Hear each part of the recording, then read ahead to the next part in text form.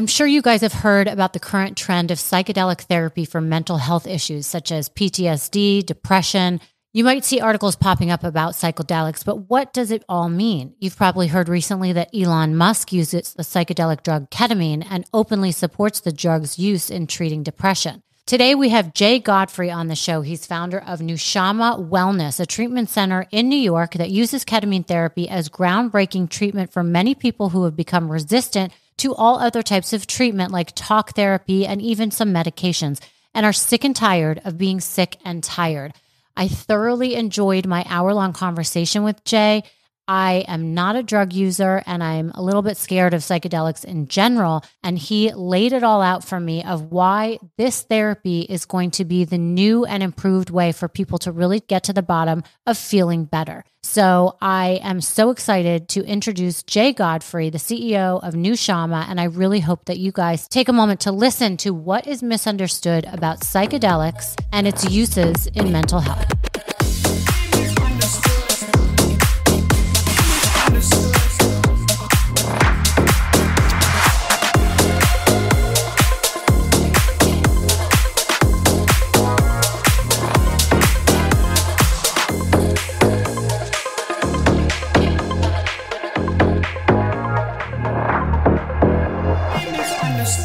Hi, Jay. Thanks for joining me. My pleasure. Thanks for having me. Of course. So I wanted to ask you, NUSHAMA, that's an interesting name. What does it mean? So it's a take on the Hebrew word neshama, which means soul. Okay. And it's a take on the words new shaman. Huh. And shamans were the original plant medicine healers and the original healers who used psychedelic medicine to treat what they referred to as ailments of the spirit. What medicine today or psychiatry today would refer to as depression, anxiety, PTSD, addiction, eating disorders, etc. So psychedelics seem to be going through like a renaissance right now. I think for a long time, obviously, people didn't know what they were for beyond just having fun, right? And still to this day, I think a lot of people are scared to try anything. Why all of a sudden has this become something where wellness companies are popping up with psychedelics as the medicine to heal? It's a great question. So these are not new in a sense. They've been around 6,000 years, you know, Mazatec tribe in Mexico, Western Africa, groups have used psychedelics to, again, treat ailments of the spirit. And then in the 50s and 60s, Timothy Leary and Richard Alpert, who became Ram Dass, started doing research at Harvard with psilocybin, which is the active ingredient in magic mushrooms, as well as LSD. And they found some great things. They found some great evidence that these medicines, when used properly, with the right supervision, could be incredibly beneficial in the reduction of symptoms of depression and anxiety and addiction. But one problem happened in the 60s, which was Timothy Leary thought everybody should have these medicines, not just those under medical supervision. So, you know, the old tale of, you know, the Woodstockification of the 60s, free love, free LSD, it became an issue for the federal government and it became an issue for our society that you had all these people strung out on LSD. And the war on drugs started at the beginning of the 1970s, which basically banned and scheduled all drugs of all sorts, including those that when used properly under medical supervision could really help people who are struggling. Fast forward to 2018. Why was 2018 different? Well, there was a guy by the name of Michael Pollan who wrote a book, How to Change Your Mind, which really talked about the new science behind psychedelic medicine, how it could help people with depression, anxiety, addiction, and even end of life. And that was really the major catalyst for why this third wave of psychedelic medicine is becoming a real thing. We are about 1 year away approximately from MDMA, or what they call on the street as ecstasy, being approved by the FDA for post-traumatic stress disorder or PTSD. And currently, we're fortunate to have one molecule in ketamine that is a legal anesthetic medication, but also used as a psychedelic in clinics like NUSHAMA. Right. So, and it's also important to point out that all medicines, I would think, when not taken the right way or the prescribed way, can be very dangerous. Morphine happens to be one of the most essential medicines of our time. If you have a back surgery and you're going to want and need morphine in order to deal with the pain, there's context for it. You would not want people on the street using morphine. You would not want people on the street using propofol, which is what, they anesthetize you to go to sleep in a surgery. Michael Jackson used it inappropriately and he paid the price. Exactly. So, context, medical supervision, screening, they're all very, very important things. Okay. So talk about NUSHAMA. How did you get involved in it first? So it's interesting. I'm a former investment banker and a former fashion designer, which is kind of an unusual combination. Mm-hmm. In about 2015, I started going to talk therapy, which something that nobody talked about in my family. Like, you were punished with talk therapy. You didn't go to talk therapy and talk about it openly. But I went in any case, and in typical kind of Upper East Side, New York, therapy, it was $300 every single week. Mm-hmm. And I never missed a week for 3 years. So there's 156 appointments of me talking. Mm-hmm. My therapist happened to be quite good. I was just really good at putting on a bit of a charade and a show for her. Really never getting to the heart of the matter of what was giving me anxiety and why I was living in worry and why I was living in scarcity. And did she put you on any medication? Fortunately not, although that is a major issue that I'm sure we could probably get into. Mm-hmm. But she didn't put me on any medication. And at the end of the 3 years, I'd recognized I'd spent about $50,000 on therapy. Mm-hmm. And I did have good coping mechanisms. Right. But there was still something underlying it all that was unsettled, that was unfinished, that was undiscovered. Mm-hmm.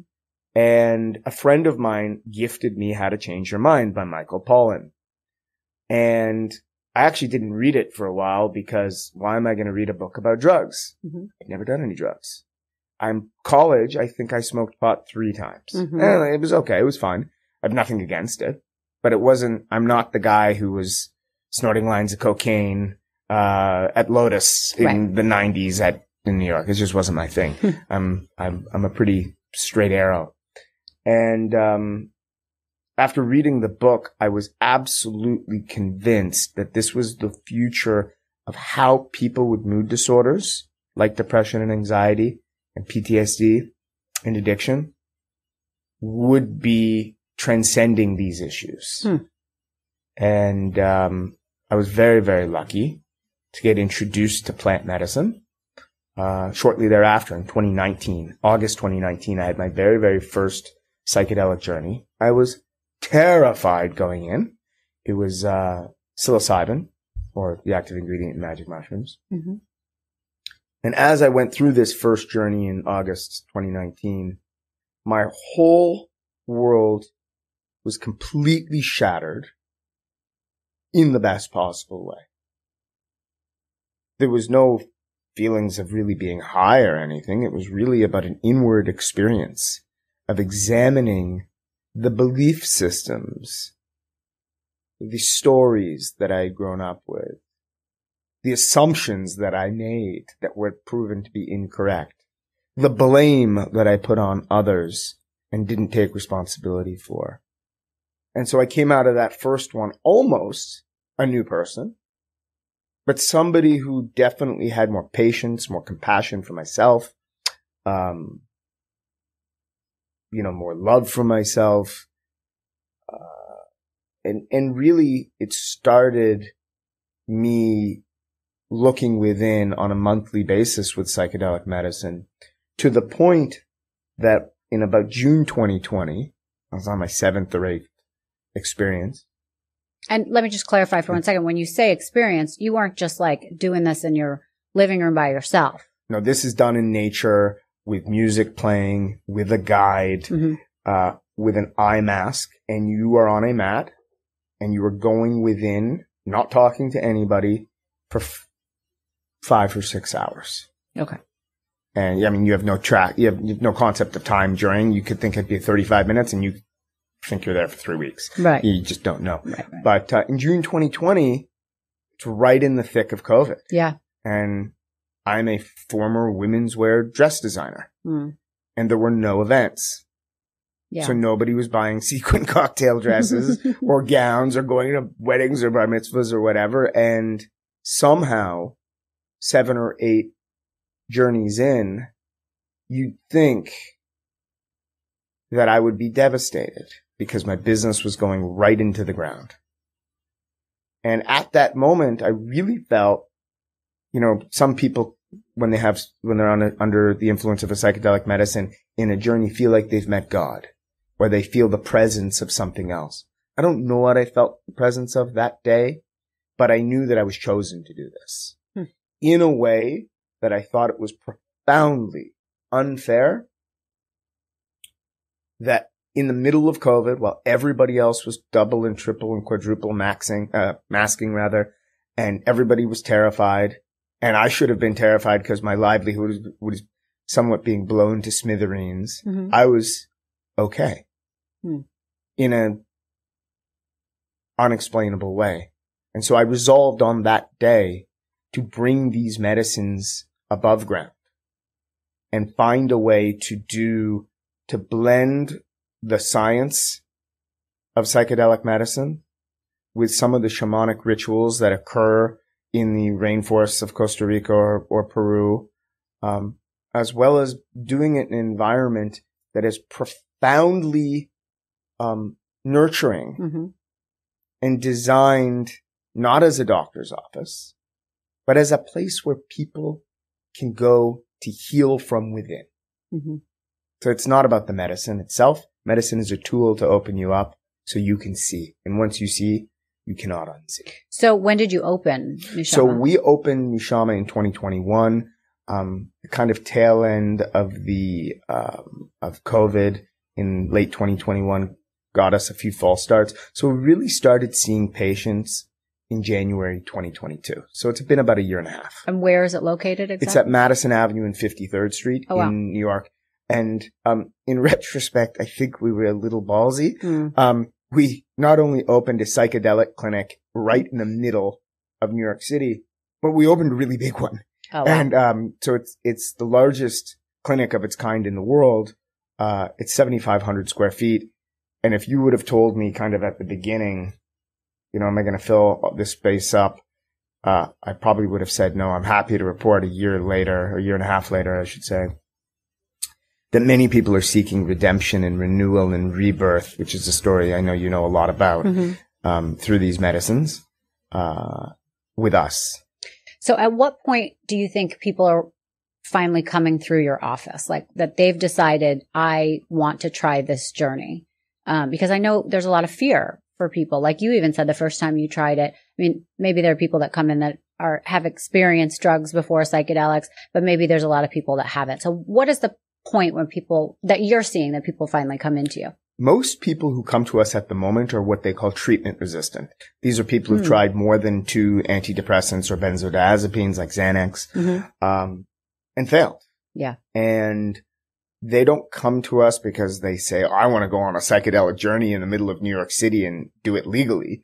They really are sick and tired of being sick and tired. Yeah. And they'll try anything. And, some of the stories that you see are just stunning.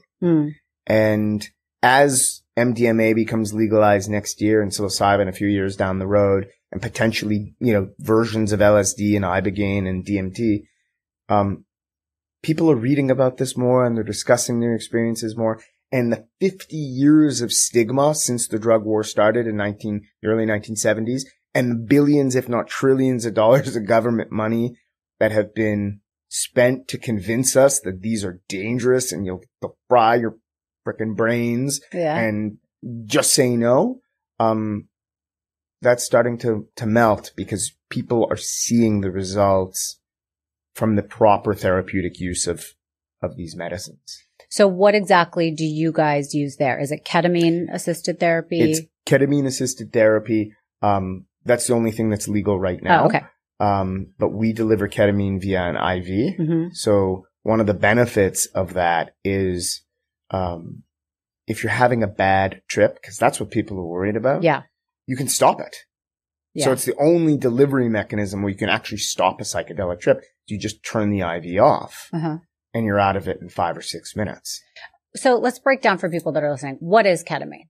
Ketamine is an anesthetic that was legalized or approved by the FDA in about 1970 as an anesthetic. Okay.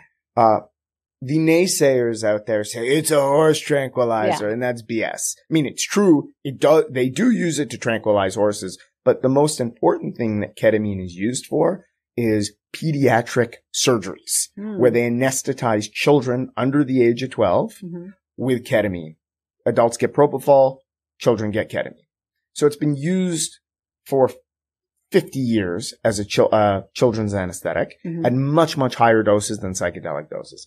It's also used as an analgesic, which is just a pain reliever. So people who've got really chronic pain conditions like fibromyalgia or migraines or CRPS, they'll use much higher doses of ketamine to manage chronic pain conditions. And it wasn't until in Russia in like the early 80s where one researcher found out that people were getting anesthetized with this to go into surgeries who had depression, and they were coming out with where their symptoms of the depression either had disappeared or had been dramatically reduced. And so what we do is we have a protocol of 6 sessions where if you come in with depression, you'll meet with a therapist before every single journey or treatment.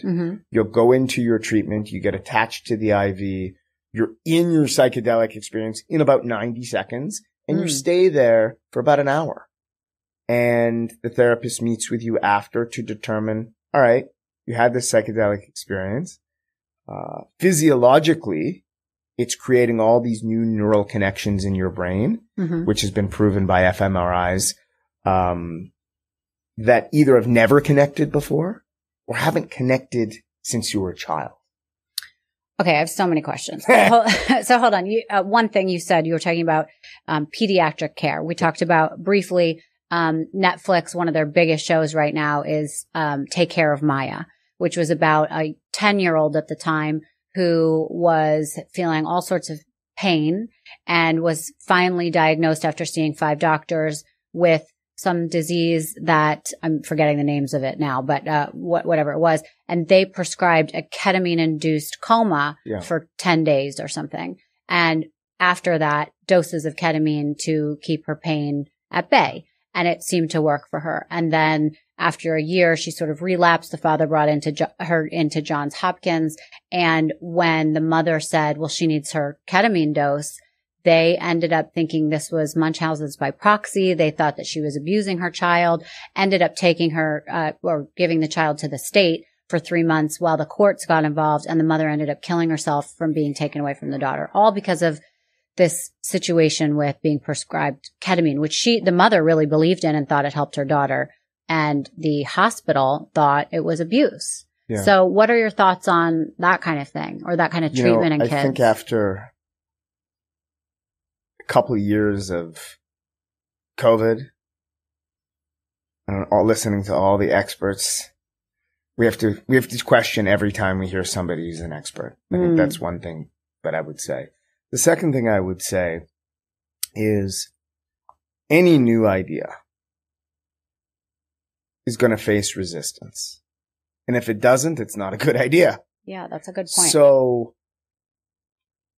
ketamine fundamentally, when used properly, is a safe medication. Mm-hmm.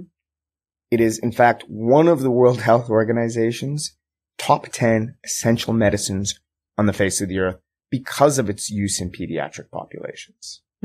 So, it sounds like, and I haven't watched this show, the mother was in an enormous amount of despair because she found a solution for her daughter that the system took away from her. Right. And it's really that. Because they didn't believe in it because it was a totally different type of drug. And it's a threat to their whole existence. And that's why, the drug war started in the beginning. Yeah. We wouldn't want people to possibly think for themselves. Right. We wouldn't want people to be, don't forget it was a time when the draft was still a big thing and they were going to war in Vietnam. And what if people didn't want to go to war and they wanted to, have free love? That's a threat to the basic structure of our democracy. Right. So the system has always been against psychedelic medicine. But now the genie's out of the bottle.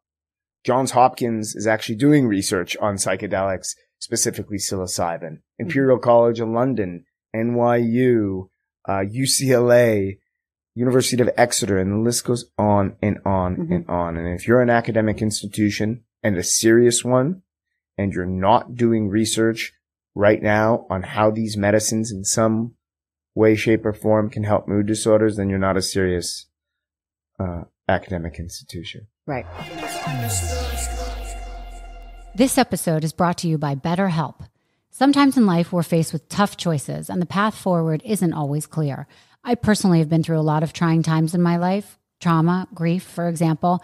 I think those are universal themes that people can really understand.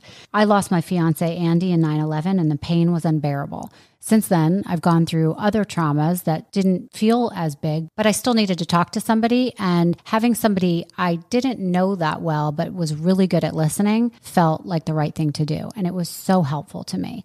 I love that I can have someone to talk to that isn't one of my close friends that I can just confide in and feel like it's between us. If you're thinking of starting therapy, give BetterHelp a try. It's entirely online, designed to be convenient, flexible, and suited to your schedule. Just fill out a brief questionnaire to get matched with a licensed therapist and switch therapists anytime for no additional charge. I signed up for this just the other day. I've already been matched to the most perfect therapist for me, so I will let you guys know how that goes, but I'm super excited to try this service. Let therapy be your map with BetterHelp. Visit betterhelp.com/understood today to get 10% off your first month. That's BetterHelp, HELP.com/understood. Give online therapy a try at betterhelp.com/understood and get on your way to being your best self. Guys, I'm so excited to tell you about our sponsor, Green Chef. Green Chef is the #1 meal kit for eating well, with dinners you can personalize to your own taste and lifestyle. I try to be very conscious of what I eat, and I love that everything in Green Chef is pre-proportioned for me without having to measure. And as the only keto meal kit, which is super exciting, Green Chef makes sticking to a carb-conscious lifestyle so easy. I take my health very seriously, and I love it that Green Chef does as well by bringing me seasonal recipes featuring certified organic fruits and vegetables, organic cage-free eggs, and sustainably sourced seafood. It's summertime, you guys, which means if you're like me, you're busier than ever with activities, kids at home, holidays. And what I love about Green Chef is that everything is done for you. All you have to do is throw it together and it's ready in literally less than 30 minutes. It's so fast. It's really going to save you time this summer. And even when you go back to school with the kids, these are great options to make spending time with them easier. So you're spending less time in the kitchen. Now, let me tell you about the meal that I most recently made. It was so amazing. I took it out of the box. It has a card that teaches you exactly how to cook. I am not a chef. And I swear to you that within 30 minutes, I was eating a meal that tasted like I got it out of a restaurant. Sage brown butter chicken piccata is my new favorite thing. And you guys should order it because it's phenomenal. And I have a couple other meals. I'm making one for dinner tonight. I'm going to make one for dinner tomorrow. And I can't wait for my next box from Green Chef to arrive. So you guys, I'm telling you, you have to give Green Chef a try today. Use our special discount code for a great deal. It's 50% off.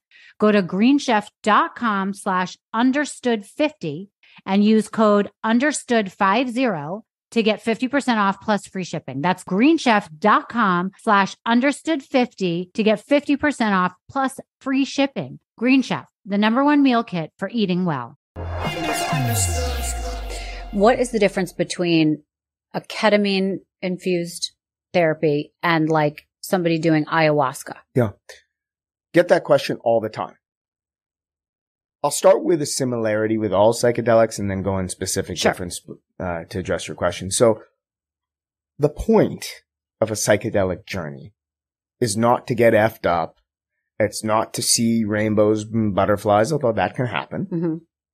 It's about dimming the switch on an area of your brain called the default mode network. It's the area that houses the ego, our opinions, our judgments, our search for validation, our anger.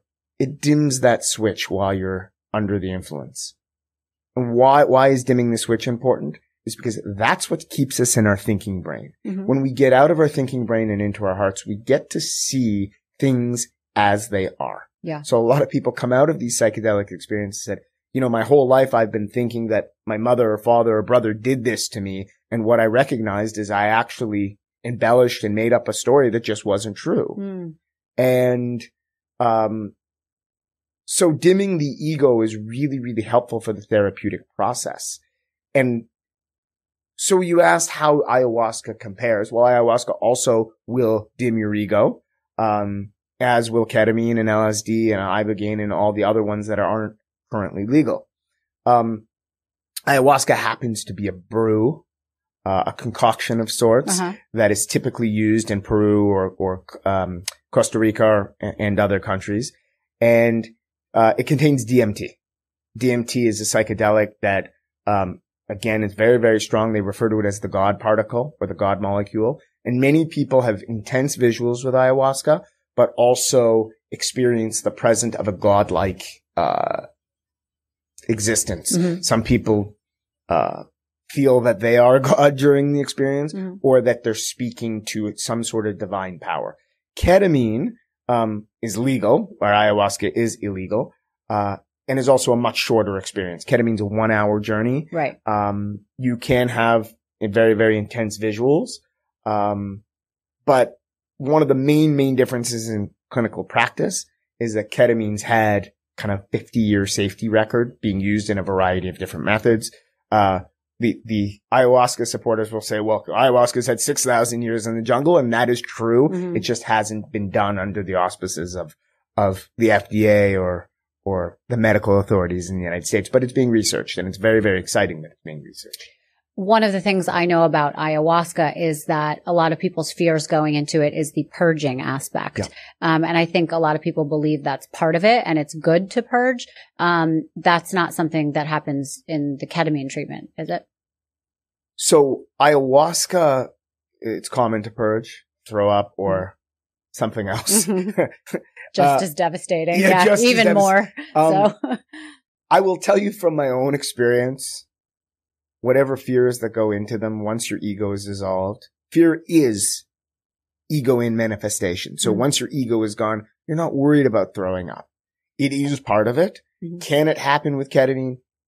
It does, but very, very, very infrequently. Mm-hmm. And the benefit of doing it in a clinical environment is you can give somebody, Zofran, which is something that reduces nausea. So it almost never happens with ketamine. But even if it does, the people who are egoless are like, oh, well, I just threw up. Right. Okay. So I know most people will want to know like the dirty details of if I was walking into your clinic, how do I make sure I'm in the right frame of mind? I think do you organize the set, as that was called, sort of? So you're in the mindset. You're also making sure that everything around you is good. Like, tell me the whole thing of how to prepare. So prior to even coming in, everybody gets a medical intake. Okay. That's to make sure it's safe for you.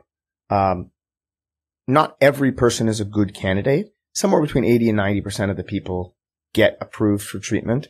Who doesn't? People with out of control blood pressure, people with schizophrenia or a family history of certain types of bipolar. Those are kind of, unfortunately, those screen you out. Okay. But assuming you get approved for treatment and pass, you come in, clinic. And is that over the phone or is that in person also? Either. Okay. The initial medical intake can be done either virtually or in person. Okay. Then, people come into our clinic at Madison and 53rd, and it doesn't look anything like a doctor's office. I mean, there's, silk flowers hanging from the ceilings and Jessica Lichtenstein's murals all over the place.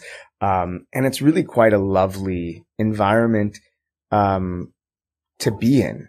People say they don't want to leave, but they'll get escorted to a private room that's no smaller than this. And there's a zero gravity chair and blankets and, inspirational books.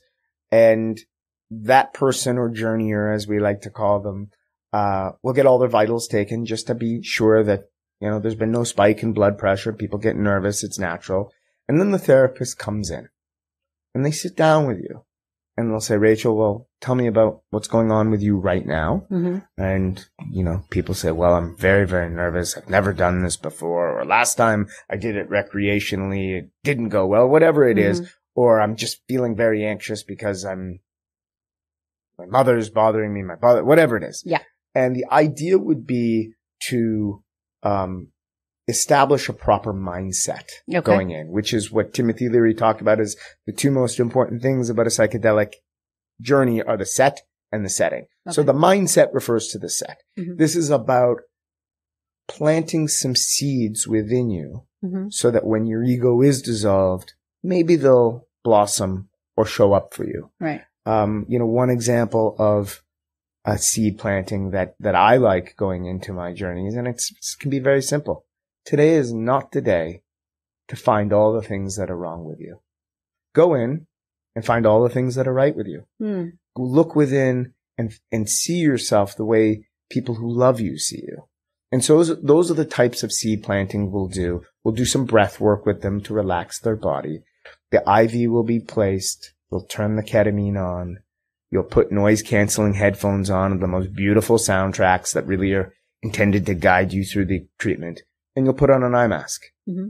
You'll recline the chair to zero gravity position, and then you're off into the cosmos. And that lasts for about an hour. And some people experience the most intense visuals. Some people don't have any visuals and just experience an overwhelming amount of love for themselves and others. People come out of their experiences sometimes with a sense of forgiveness for people they felt like they've wronged. Mm-hmm. So it's quite lovely. And people do this 6 times over 3 weeks as part of our protocol. And okay. And so how do they come off it? Is it like a drip that sort of starts to slow down? And after the hour, the drip ends. And then it takes somewhere between 10 and 20 minutes to come back to this consciousness. Got it. And when you come back, a lot of people will say, what was that? Or, you'll never believe what I just saw or experienced. Right. Or I can't believe I've thought my entire life that I assume this and the opposite is true. And then the therapist will sit with you and discuss it. And it's called integration. And integration is the most important part of a psychedelic experience because it's really about taking the learnings from that experience and incorporating it or integrating it in your daily life. So it's not enough that you saw that you were not nice to your brother or sister when you were a child and you feel guilty and you're carrying that guilt.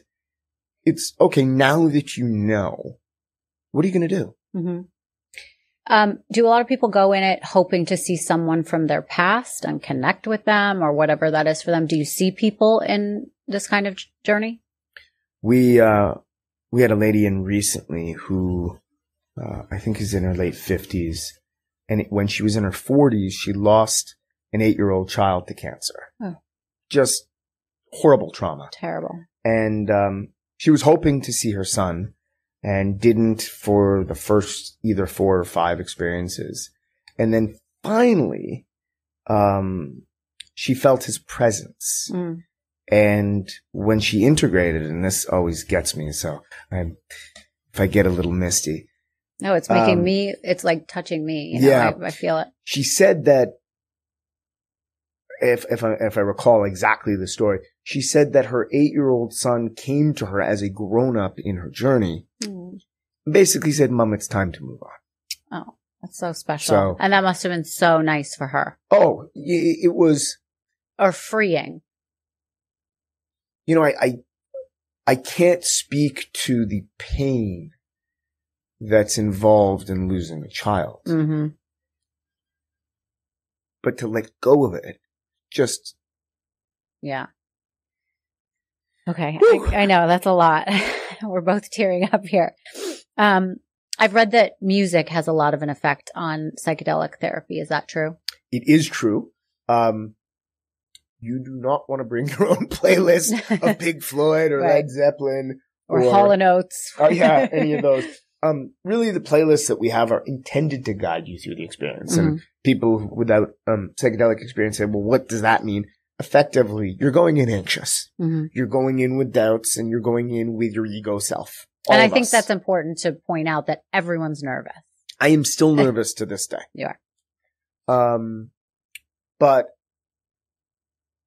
the music itself guides you in such a way that is inspirational at the beginning. Mm-hmm. It encourages you to surrender to the experience, which is a good microcosm for life, to let it go and surrender. Yeah. But to really surrender, to know that you're safe, to know that what you see, good or bad, is you. Mm. So if you see something you don't like, you know this is where you sit most of the time. Right. And you'll know you'll be resolved to change things. Or if you see something that you don't normally see, which is a being filled with love and compassion and generosity, but you don't behave like that in your life, again, you can resolve to change that. And then the music gets very chill for most of the hour. And then as the drip ends, as the journey ends, it's really about taking you out of it and lifting you up and elevating you, because that is the purpose of this work. Mm-hmm. It's not about getting high, and it's not about, escapism, actually. It's quite the opposite. It's about going within, and it's about really touching the part of you that you built walls around. Yeah. And what I'm hearing is that, I've been on antidepressants before, and, they don't really get to the heart of why you feel that way. They cover up those feelings so you don't have to feel them. They kind of help in that way. But you can stay on those drugs for a really long time because it's not addressing why you feel that way.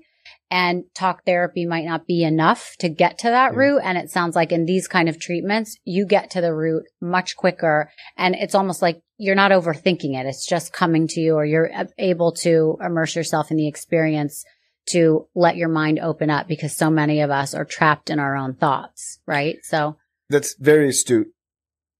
I like to say that successful psychedelic experiences are about playing the witness or becoming your own observer. And so you just get to see. I had a few experiences in my childhood that weren't capital T trauma, but they were lowercase t trauma. And I revisited them. I was re-exposed in a way during my journeys. And I wasn't upset by what I saw. It was, oh, that happened. Okay. I get it. And, I was upset at the time, and I built walls around me and defense mechanisms that served me well when I was 8 or 9 to prevent it from happening again. But I'm in my 40s now. I got enough already. Yeah. And it really becomes, you take a sense of ownership and a sense of responsibility. And one great thing that this work really does, because it is work, that it does really shift you out of blame and into responsibility. Right. You just said something that made me think of the fact that I've actually talked to a lot more people about ayahuasca, let's say, and some of them will say, well, I don't need that. There's nothing wrong with my life. I like who I am. I don't need something like that to help me, or I don't know what would come out of that. A lot of those people too. Yeah, it would be a waste of my time. But so you don't need to be coming into NUSHAMA just because you're at your wit's end and you need to figure out your life. I mean, it could be for the everyday average person and still get something out of it, right? So right now, just because of the regulations, we do have people with diagnoses, but in New York City, generalized anxiety is a huge percentage of the population. Depression. So do you have to get a prescription from someone to come in, so to speak? Our medical professionals, our doctors, if you come with a diagnosis, they'll reconfirm it, or they have the ability to diagnose you as well. We don't really want people coming at this point in time for fun. But what I will say is that I'm a believer that in 5 or 10 years time, once a few more psychedelic molecules are legalized and there's more of these types of discussions that bring awareness to people who are suffering, I don't think we have to wait till somebody's treatment resistant, or wait till they've got anxiety or an addiction, or wait till they've got PTSD. Right. That is cruel and that's what the system does now. And so I'm hoping that people can use these journeys as preventative medicine so that they don't have to be struggling. It's unnecessary. How do you know that it's working? How do people get like a tangible effect or moment? Could it be after that first treatment? It can be. It's not normally after the first. It does take, there's kind of a compounding effect. Okay. At least with ketamine. I know there's lots of stories in the research trials about, psilocybin or 1 or 2 or 3 doses of it can really take your depression from serious to minor or major to minor. People can get mystical and beautiful experiences after one, but really it's about continuing to do the work. It does take time. Mm-hmm. And you said people come in for 6 treatments. How do they split them up? Is it generally monthly? they're over 3 weeks? That's 2 a week.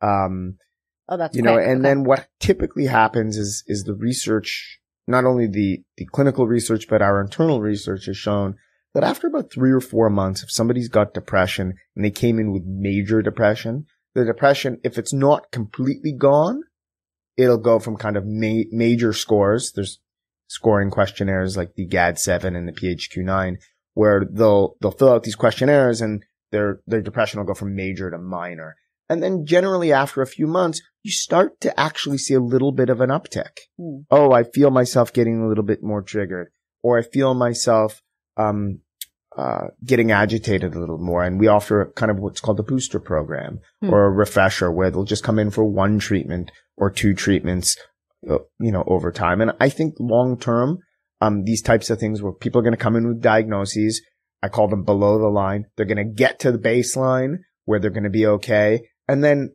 maybe once a year, twice a year, they're going to come in to work on specific things like revenge or work on jealousy or things that people become aware of after they do these experiences.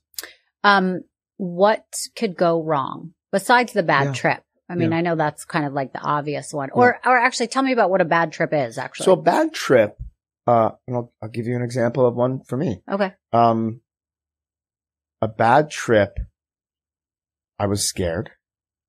Visually, I saw things that made me very frightened. And I resisted the medicine and I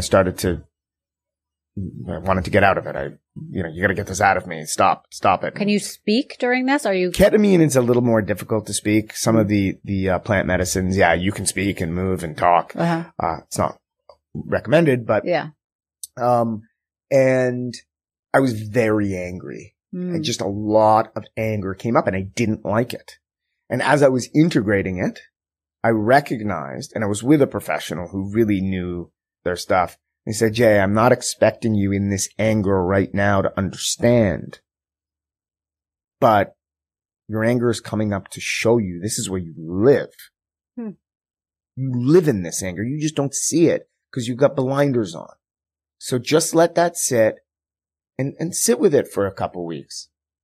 And I recognized that in order to let go of my anger, and I had anger issues, in order to let go of it, I had to re-experience them and see them for myself. And when I saw them for myself, I was not proud. I looked at it like, that's not me. Yeah. And we're not born that way. We're not born jealous or pissed off or competitive or sarcastic or any of these things. You look at a baby, they're wondrous. They're all about discovery. So we have to return to that consciousness. Right.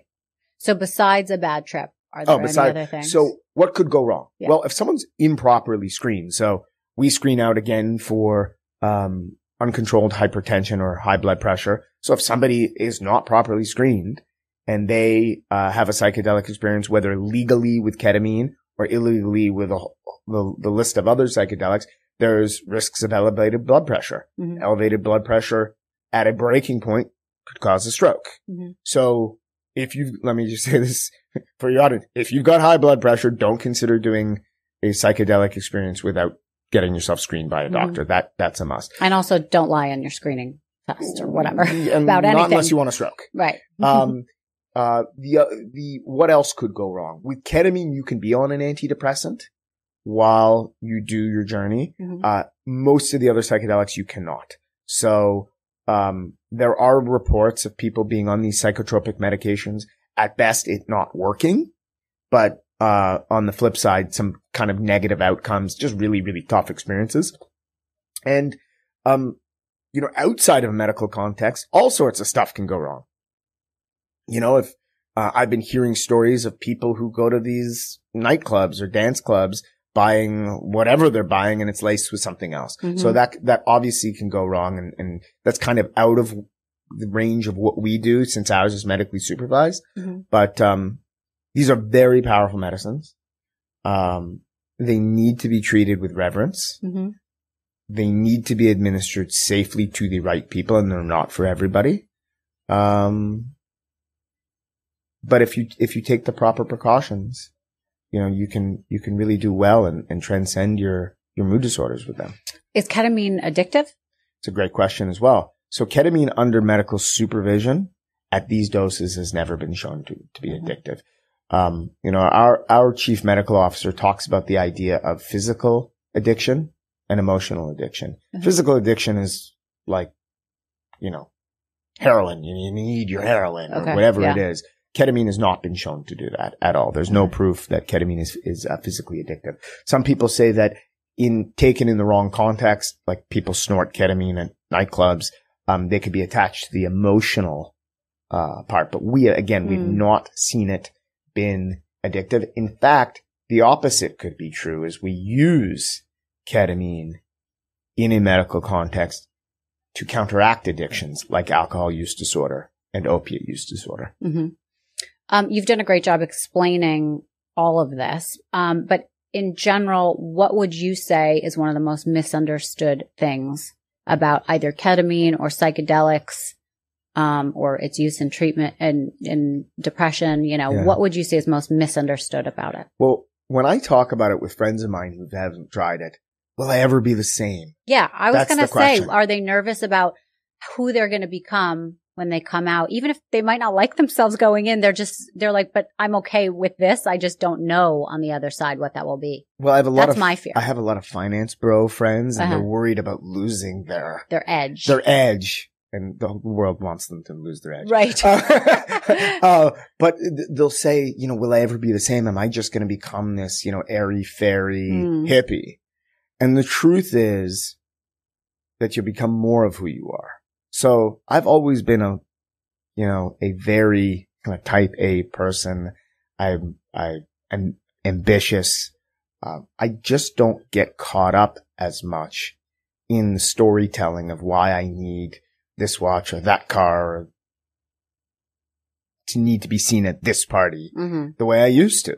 Mm-hmm. And it does not take away from my ability to work extremely hard, and it does not take away from my ability.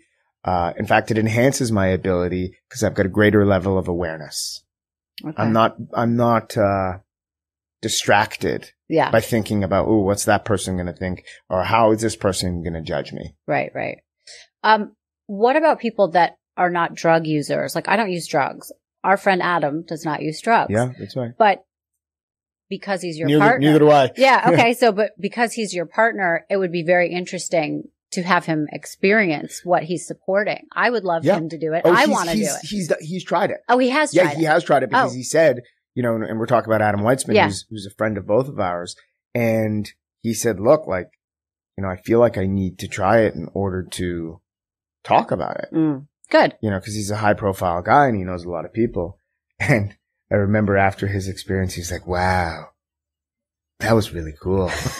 And he's spoken about it on the record. Mm-hmm. I think it was the Wall Street Journal that did an article on investing in the psychedelic movement. And he talked about how it opened him up and really, made him more aware of certain of his own behaviors and own patterns that we all have. Yeah. Adam's a lovely guy to begin with. And I think this only helped him kind of become more of who he is. I love that for him. Okay. Also, I'm just curious, what does something like this cost the person walking in? So ketamine at NUSHAMA is about $4,800 for 6 treatments. Mm-hmm. We do have a lot of access programs where, veterans and frontline workers get a third or about 35% off.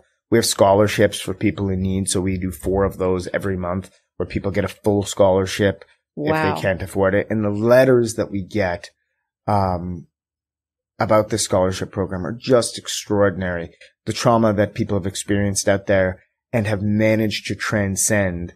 I won't tell you about them again because I'll probably cry again, but it's just extraordinary. We do group therapy. So people will go into a group and they'll do 8 people in a room. Oh, wow. And they do their preparation and their journey and their integration together, which is amazing. And then we have these financing programs where you can spread your payments out over 12 or 24 months. So we do our best to make it accessible. You brought up something about vets, and it's funny. I was mentioning that I was going to be interviewing you to someone the other night, and I didn't even know that they were a veteran. Mm-hmm. And they said, you know, I've done that. I've done ketamine therapy at the vet clinic, basically. Yeah. And he said that was the only way that I got through my PTSD.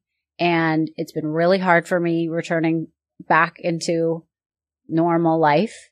And he said that that has been something so huge for him personally. And he's not a drug user. He's, at all. He's, doesn't believe in it. And, he said that that was very, very helpful to people that had come back from war.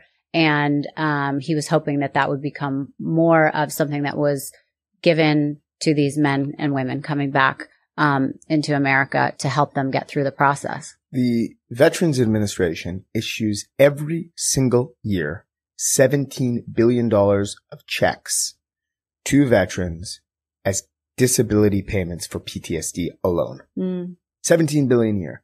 That's obviously also excluding the people who've had horrible traumas that don't involve being a vet. So PTSD is a very, very major issue in the here and now.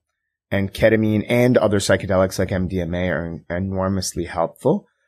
Part of the reason that these medicines are helpful is PTSD is a very, very interesting diagnosis underneath the umbrella of mood disorders, because people often re-experience most of their trauma every single day, and they go right up to the edge of the cliff and don't fully experience it. So it keeps them in this loop of fear and trauma. What the psychedelic therapy allows them to do, it dims their ego and allows them to go over the cliff without the fear. Yeah. And so they see it for what it is, and why PTSD is so, I don't want to say easily broken, but broken with psychedelic medicine is because it's a form of a re-exposure therapy, but without the judgments, without the opinions. You hear stories like, oh, yeah, that was tough. That really did hurt. That really was scary. But I'm okay now. Okay. So for people that have been listening, if they really are interested in starting their journey, what would you suggest, not only for them to reach out to you guys, but for them personally to get themselves prepared? I think it's before I did my first journey, I did a lot of research, and there's a wealth of information. How to Change Your Mind is an amazing book. If your listeners haven't read it, it's really a great history of the 3 waves of the psychedelic renaissance, the 6,000 years ago, the 50s and 60s, and then the here and now. And it talks about why there's nothing to be afraid of, if they are used properly. And, so I think that's a good starting point. And before doing any experience or any medically supervised psychedelic journey, it's important to have intentions. The intention could very well be, I just want to be open-minded and surrender and see what I learn. But it could also be, you know what? I got to tell myself the truth. Most people who come to us say they're not enjoying their lives. And the purpose of coming here, not to get all biblical, is joy. Yeah. We're supposed to experience love and joy and live from a place of compassion and generosity. And most people aren't living that way. Right. So if people can come into before their sessions with the intention to find that within them, because we all have it within them, then that's a very, very good start. And where can people reach out to your clinic, find you guys, get approved if they are? Yep. We're at NUSHAMA.com. Our Instagram is NUSHAMA Wellness, or at NUSHAMA Wellness. Spell it just so NUSHAMA, Wellness, WELLNESS. And, there's a wealth of information on our website about some of the things that you asked, how it compares to other psychedelics, what to do to properly prepare, what integration means, the do's and don'ts of before and after. Great. And do you listen to, or do you read your DMs if people have questions for you now that they've heard you? You can absolutely DM us. Okay. We get back to people as soon as we can, but it's generally within 24 hours. Okay. It's always a great thing. And look, you can always, on our website, you can click request a consultation, and a live human being will call you within 24, 48 hours and walk you through the program, in a much more detailed way than I did, free of charge. And out of curiosity, are you personally there? Are you leading anyone through these journeys? So I'm at the clinic, most days. No, I leave it to the professionals to guide people through these journeys. These are all people who are therapists, that are licensed therapists, or they've had a lot of training with psychedelic medicine in one way, shape, or form. I happen to be a person who's been deeply moved. My family's been deeply moved by working with these medicines. And I've experienced a sense of rebirth to the point where I wanted to create a career out of this. But I'm not qualified to sit with somebody and talk about their trauma. Out of curiosity, has your family come in and tried it? Yes, there are members. My wife has tried it a number of times, and she has had some of the most profound experiences. Her mental health was pretty good to start with, but she's really seen deeply into some of the things that maybe hold her back, and some of the patterns and belief systems that are in need of disintermediating. Right. Well, I hope I see you again, hopefully at NUSHAMA, because I want to be trying this. Come on by. Maybe I'll bring Adam with me. We'll do it in a group therapy setting. Very good. But it's been a pleasure and an honor to meet you. And I'm Likewise. really excited about what you're doing. So thank you. Thank you. Thank you so much for listening to Misunderstood. I'm your host, Rachel Yucatel. Please be sure to subscribe to the show and give us a 5-star rating and review. You can support the show by joining our Patreon at patreon.com/misunderstood with Rachel Yucatel. Do you have ideas for the show or want to reach out? Email us at info misunderstoodpodcast@gmail.com. That's spelled MISS understood. Thank you so much, and I'll see you next time.